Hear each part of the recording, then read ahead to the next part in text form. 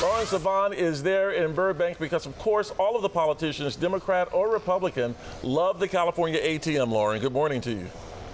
The California ATM, you are correct, sir. That is right. A very lucrative trip for the First Lady here to the Southland. And this morning we are expecting her in just about an hour from now at the studios behind me here in Burbank, where Jay Leno tapes his show. We are told the First Lady should be arriving between 11 a.m. and noon today to pre-tape a segment for Jay's show. She will not tape the segment when the live studio audience is there. She's doing it earlier this morning. And we can see right now CHP and the LAPD have already parked vehicles inside the gate there. So they're anticipating her arrival.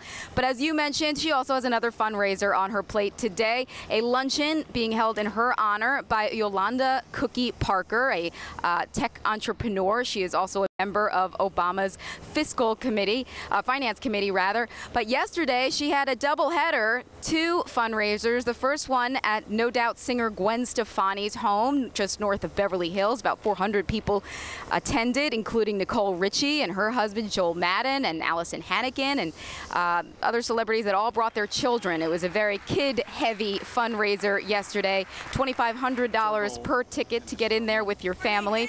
And then she headed over to Warner Brothers CEO Barry Meyers' home for yet another fundraiser. So she is definitely collecting the cash for her husband's re-election campaign. You know, in July, the Romney camp actually beat Obama in fundraising. So the Obamas are trying to even the scales here this month with Michelle Obama, very popular First Lady, making the rounds here in the Southland, grabbing up some cash before she meets her husband in a battleground state, Iowa, right after this. We will let you know when the First Lady arrives here in Burbank, but until then, I'll send it back to you guys in the studio. All right, Lauren.